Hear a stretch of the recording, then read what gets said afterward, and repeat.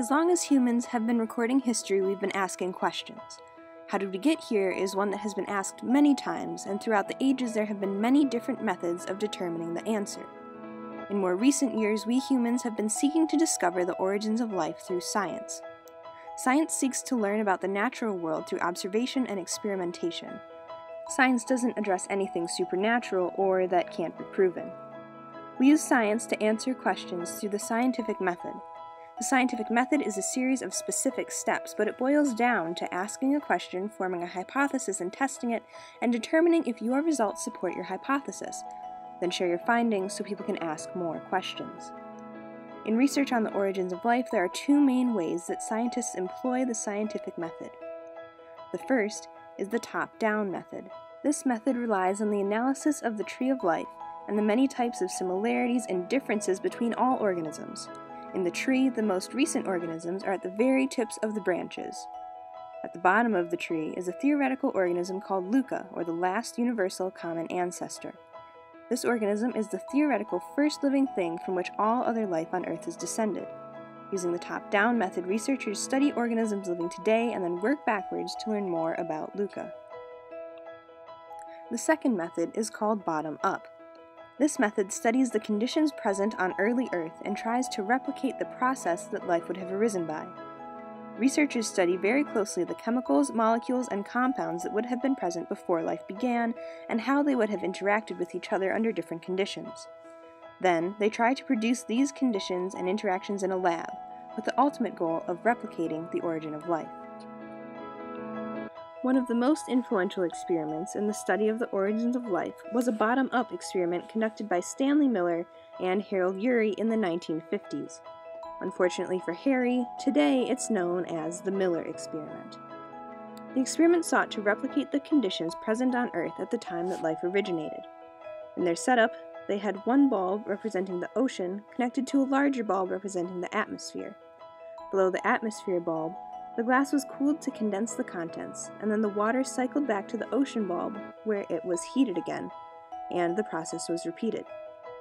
At the start of the experiment, the ocean bulb contained water, and the atmosphere bulb contained gases that were at the time thought to have been common on young Earth.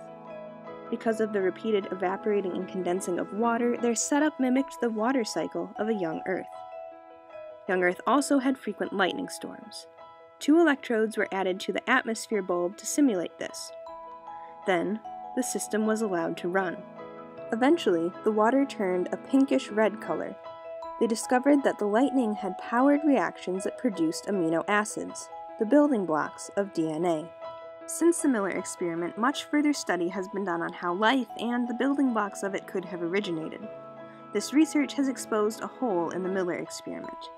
The chemicals that were used in the Miller experiment for the atmosphere of primitive Earth are not all of the chemicals that have since been confirmed to have existed at the time.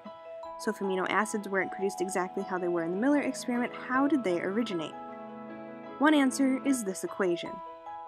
Carbon dioxide and hydrogen gases were both present in the primitive Earth atmosphere, and they produced formaldehyde, an extremely important player in chemical evolution. But this reaction needs energy to go, and if lightning literally did not strike, how could this reaction have taken place? The answer is the sun. The expression "a ray of sunshine" is more accurate than you might think. The sun is constantly shooting out energy, but in tiny packet form. One such packet of energy is called a photon. Though each photon individually doesn't have a huge amount of energy, the combined energy of all of the photons is pretty impressive. Today, the energy from the sun isn't enough to power the reaction. This is mostly due to the ozone layer. The ozone layer acts as a shield, stopping most of the sun's energy before it gets to the Earth's surface. However, back in time, baby Earth didn't have as large of an ozone layer. Therefore, it had a weaker shield and more of the sun's energy could reach the Earth. Enough energy to make the formaldehyde reaction possible. This information and energy source inspired one of the 2 main models of chemical evolution today, called the prebiotic soup model. This theory begins with the ocean. Primitive Earth's oceans were composed of many chemicals, like carbon monoxide, nitrogen, water, ammonium, and hydrogen, and carbon dioxide. The energy from the sun powered reactions between these chemicals and formed more and more complex compounds, like hydrogen cyanide and formaldehyde. Then, heat powered more reactions, forming even more complex compounds like glycine and ribose, both of which are extremely important to life on Earth.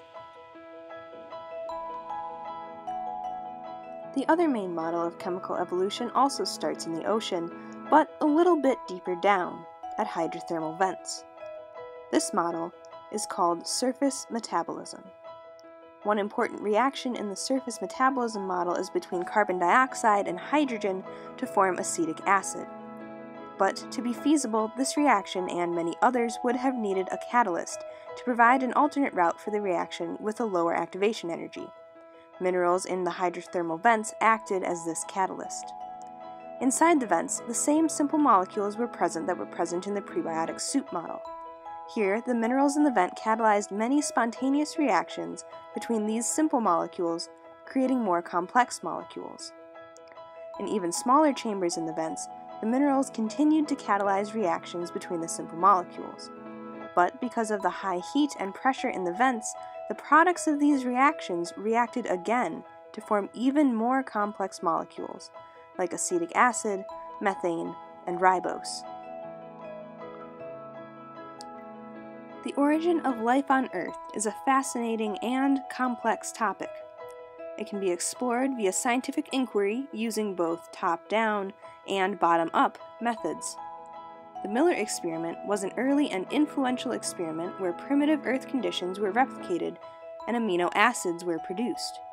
Today, two major models of this chemical evolution are the probiotic soup model, where the sun's energy and heat powered reactions to create increasingly complex molecules, and the surface metabolism model, where hydrothermal vents provided minerals to catalyze reactions between simple molecules, and then the high concentration and heat in the vents enabled more complex molecules to be formed. This process of discovery is an ongoing one, and though we know a lot more than we used to, we still don't have all the answers. So, I guess we'll just have to keep asking questions.